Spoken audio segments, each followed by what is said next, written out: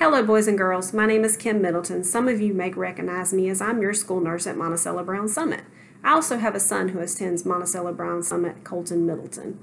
I'm going to talk to you today a little bit about my job as a school nurse. I am a registered nurse with the Guilford County Public Health Department, and we are contracted with Guilford County School System to be school nurses for Guilford County Schools. To be a school nurse, you have to graduate high school and go to college for about 4 years to obtain your Bachelor's of Science degree in nursing. To be a school nurse, you have to like working with the public and you have to like working with kids. You also have to be creative and innovative and be able to think on the spot. And we learn a lot of medical terminology and a lot about the human body. School nurses use a lot of math because we calculate medication dosages, we convert measurements, we use technology because a lot of our stuff is done on the computer or done with machines, like taking a pulse ox, sometimes blood pressures, temperatures, those things are digital. We also learn a lot of science and about the human body. Because we have to know what's normal with the body and what's not, and like if you're sick or something's wrong with your body.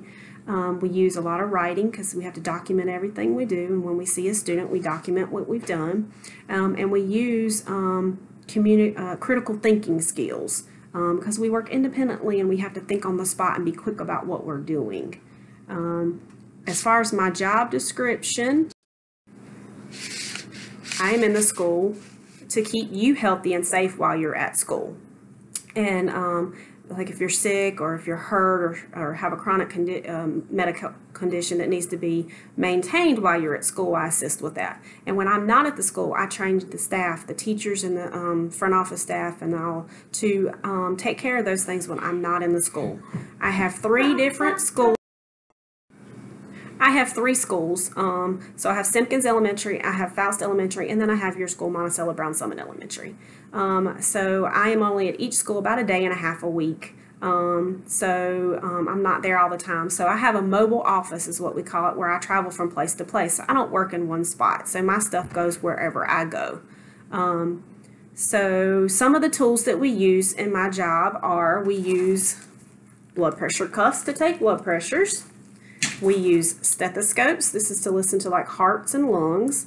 We use this is called a pulse ox to see how much oxygen level is in your blood.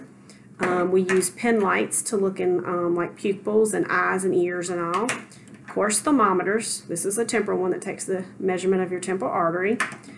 This is called an otoscope, where we can look in your ears to see if there's fluid or redness or anything in your ear. We use tweezers, like if there's something in your skin, we can use these to get them out. We also use things like Band-Aids and gauze if you get hurt or scrape a knee or something like that. We use ice packs if you're hurt. So we use a lot of different things in our jobs. The challenging thing about my job is that I have three schools, so I can't be at one place or one school all the time, so I have to travel from school to school. So that's challenging because I can't be in one place all the time to help you guys. My favorite thing about my job is that I get to know you guys really well, and then I get to watch you learn and grow as you go through from grade to grade as you get older. And I also really like that I'm at the same school as my son. So it's nice also being at the same school with him. That's a perk. Stay healthy and safe, and I can't wait to see you guys back at school. Bye.